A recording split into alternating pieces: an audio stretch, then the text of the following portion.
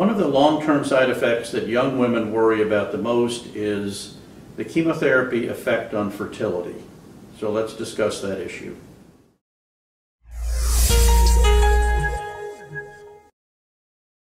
One of the issues that we will discuss is the young woman and whether we should try to preserve eggs or not. Thankfully, as I mentioned, generally fertility is preserved after chemotherapy, but we sometimes consider egg preservation, have them see the fertility specialist. The dilemma is it often takes a month or two, they have an aggressive breast cancer, they want to get treatment started, so that sort of complicates their life. But that's certainly something to be discussed in the young woman. But thankfully it's not as common an issue as one might think.